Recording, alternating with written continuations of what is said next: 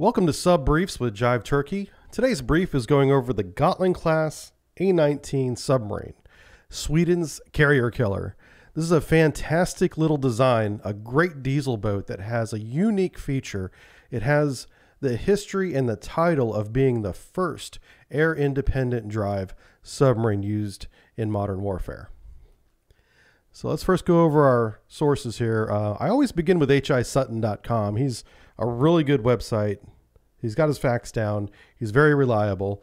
So everything starts with him and then rolls on to other places like the National Archives I went through for this one. NTI.org is a new website that I just stumbled across.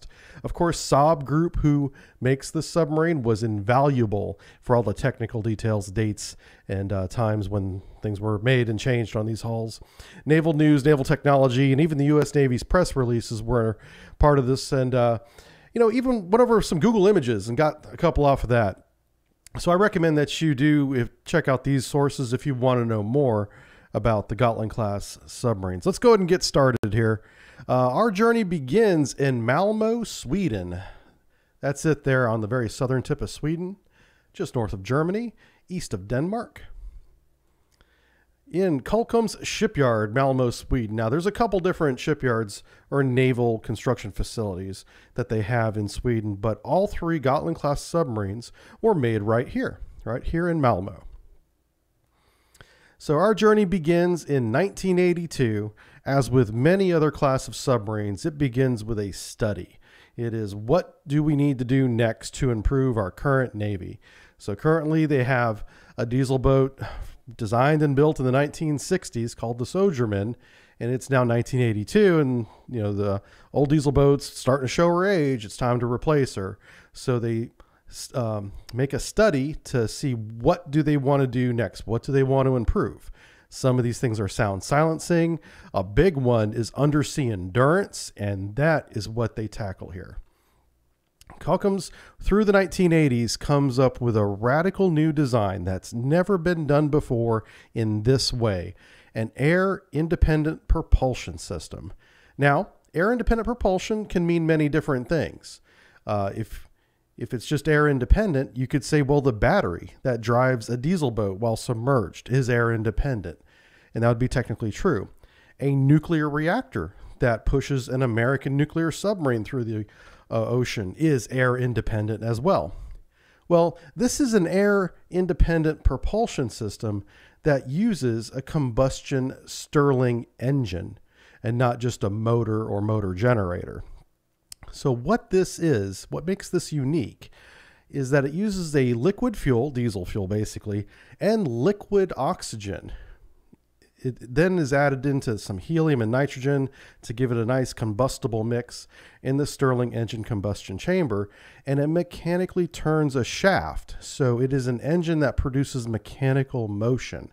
It's not a battery powered generator or motor.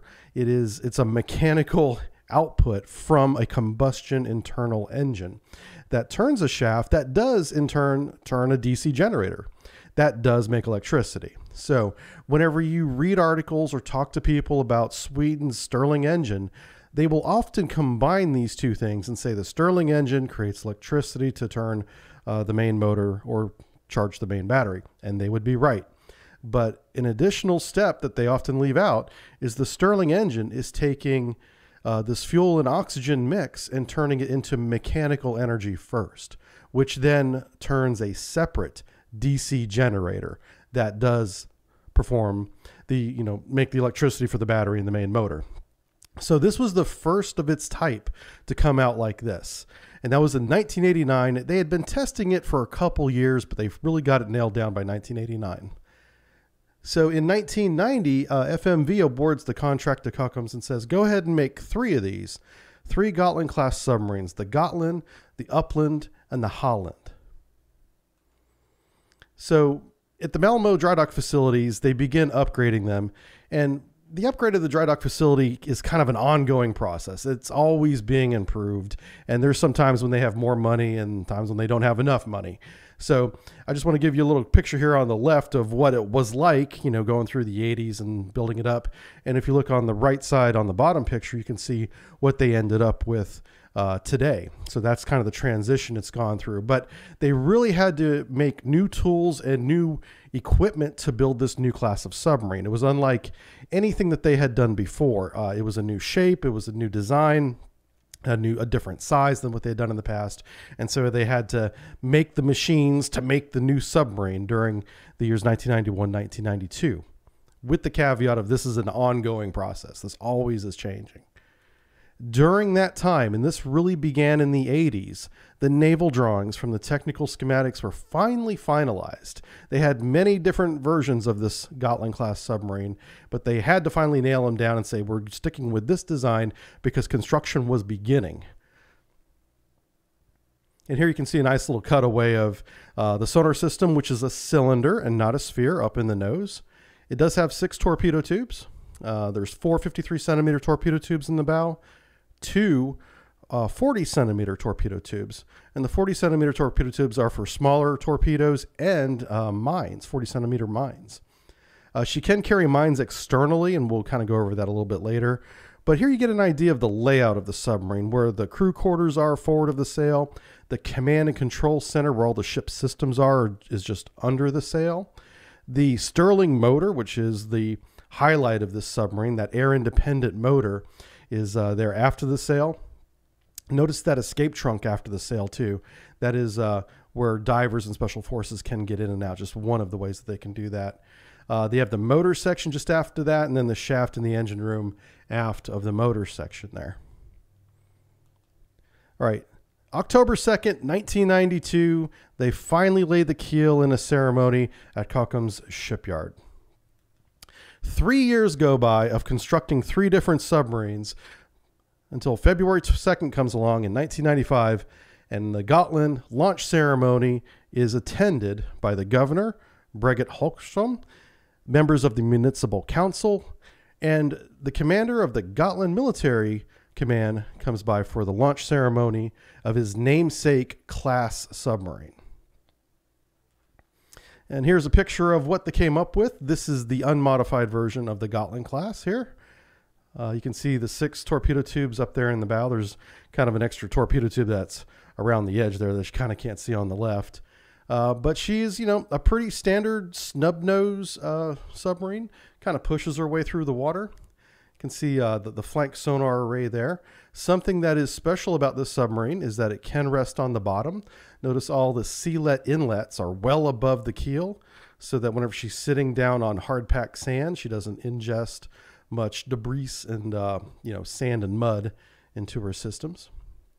The X-shape rudder on the back also gives her more clearance on the bottom, so she can rest without sticking the rudder into the mud and potentially becoming stuck. All right. So let's go over some of the details of the Gotland class SSK. She's 60 meters long, just over 6 meters wide, displaces approximately 1,600 tons. It's a lot closer to 1,600 tons after her modification, but that'll get you in the ballpark there. She does have 2 MTU diesel engines. Those are marine engines. Those are normal diesel engines that operate just like any other diesel boat in the world. But she also has the 2 Cocham's V4 275 Stirling AIP units, and those are the special air independent engines.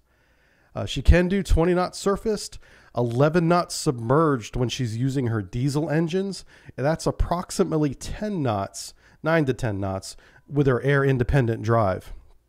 So if she's running really silent, she'll be just a hair under that 11 knots submerged, which would be her normal submerged operating envelope whenever she's on station.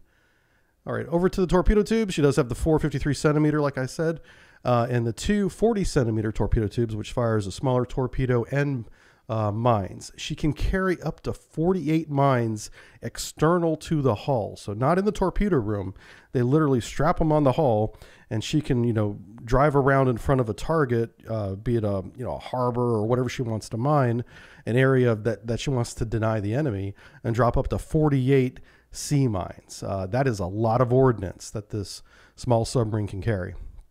They do use the sonar CSU 90-2, which is a very capable sonar system. It uses a cylindrical array instead of a sphere, but still, it's pretty sensitive. And it's capable, it is as capable as, say, the Q5 was in, say, the 1980s. So, comparable with NATO technology at the time. She has 5 officers standard and 28 crew. Of course, these numbers kind of come and go as personnel rotate in and off the submarines. So very quiet, very capable, modern for its time, 1990s and early 2000s submarine. All right, so finally in 1996, the first Gotland class is commissioned in April, and they have a little ceremony, and that's fun for that day, but the very next day she gets right to work. And for the next 8 years, she quietly patrols the Baltic Sea. She does sea trials. She gains experience and becomes more and more capable without garnering much attention during this time. She's, out in the Norwegian Sea doing work. She's in the Baltic Sea doing work, and they're becoming very good at operating this new class of submarine that is quiet and capable, and the crew is becoming experienced.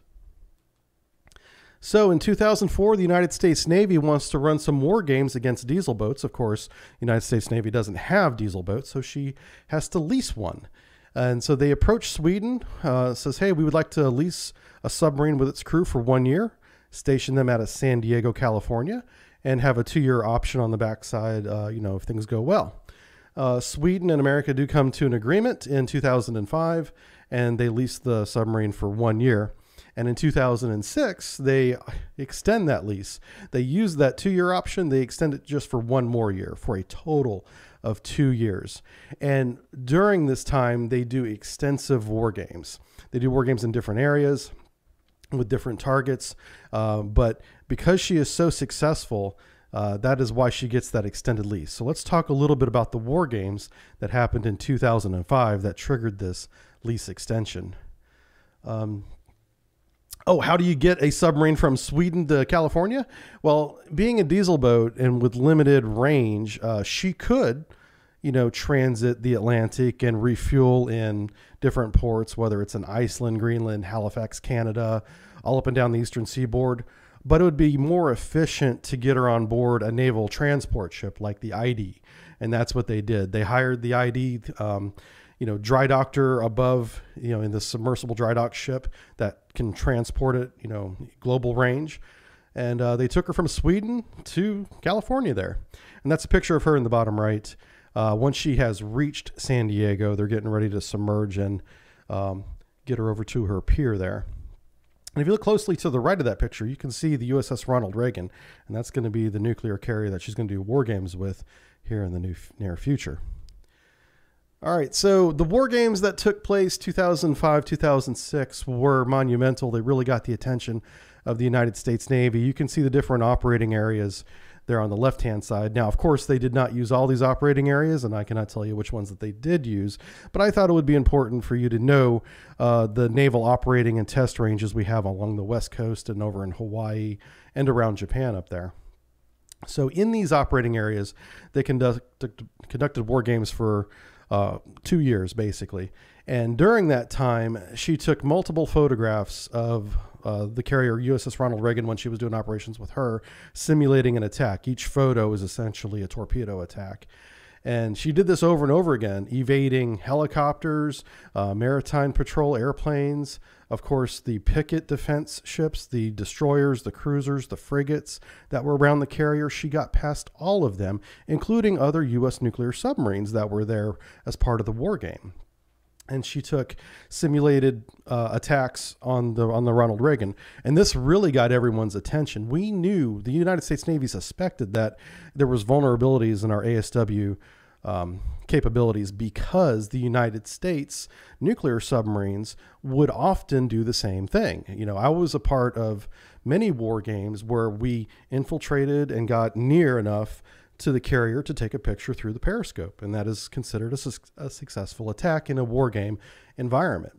But the United States Navy has a problem with whenever we do war games with ourselves and we win, we don't look at the vulnerability as much as we look at the victory. So whenever the United States nuclear submarine sinks a U.S. nuclear carrier, it's considered a win because our submarines are very good, the training is effective, everything is positive, but nobody is really looking on the other side of things of, hey, how vulnerable is the carrier if this keeps happening game after game after war game? Well, this is one of the first wake-up calls the Admiralty got whenever we leased a diesel boat from another NATO nation, or not even NATO, Sweden's not in NATO, but another nation, and saw how vulnerable our carriers are to a relatively inexpensive diesel boat. So this sent shockwaves around the Navy. This was finally the one time that they said, we're very vulnerable. We've recognized this, and now what are we going to do about it? And we learned a lot over these 2 years working with the Gotland class, or the Gotland itself, diesel boat. Both sides benefited. The Gotland crew and captain got a lot of experience, and we got a lot better at ASW search and defense. We operated, it says there at the bottom, over different environments and conditions. In other words, they use multiple different operating areas, some with different bottom types, and then in different times of year and in different weather conditions. So no two war games are ever exactly alike, even if they may be in the same location. So Gotland consistently performed well in all of these exercises. And this garnered the captain of the Gotland, Jens Navkvist, and I hope he can help me pronounce that name right someday. Jens got a lot of recognition and honor from the United States Navy, even during these exercises, but especially afterwards. He was invited to, a lot of dinners, a lot of meetings. Admiralty couldn't get enough information out of Captain Jens here. And the crew was rewarded. Of course, they had an extra year in San Diego, California, which was fantastic for the crew. Captain Jens wasn't even a real full rank captain at the time. He ended up getting promoted to full bird captain. I believe they call it Commodore in the Swedish Royal Navy in 2013. He was subsequently promoted to Rear Admiral in 2016, and he's currently in active duty as Chief of the Navy, or Chief of Navy, if the translation is correct there, in 2019. So congratulations to Captain Jens. The man is a fantastic submarine captain, worthy of everyone's respect. He's very tactically capable. He's very aggressive, and his crew is very well trained and disciplined. So this man is the model of the modern submarine captain. And my hat's off to him. I'd love to meet this man someday. This man is on a very short list of people I'd love to have dinner with. Captain Jens. All right, so let's move on to the midlife upgrade, which began planning in 2013. They planned on upgrading 2 of the 3 Gotland classes. In 2015, they did sign a contract. They, being Kockums and Sweden, came to an agreement for budgeting the upgrade at 2.1 billion Swedish kroner, which is about 2.2 billion American dollars in 2015. The Gotland was finally upgraded. That's the first hull, Gotland Hull 1, in June 2018. And Hull 2, the Upland, was finished upgrading and back at sea, back in service June of 2019. Basically, the upgrade does a couple things, but one thing you can see right there in the third picture is that it extends the hull. They added a section to the hull that's about 2 meters long. So they made everything else in the dimension of the submarine is the same, except she's a little bit longer now, and with that displaces a little bit more water. So here's some pictures of her. Some of the new equipment that they added was an upgraded Stirling Air Independent Drive Mark III, so just a new version of the AIP. They increased her cooling. She did have a problem operating in the Southern California waters and warm tropical waters.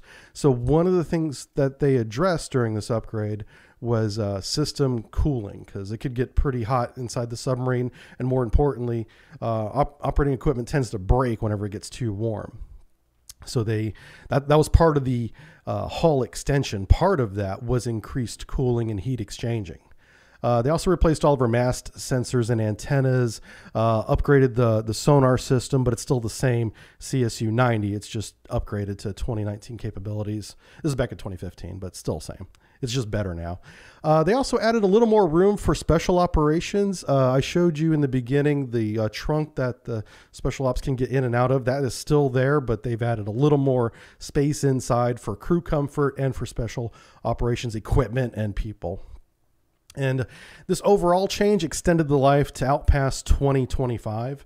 We'll see how long she actually serves, but we expect her to serve well into 26 and beyond.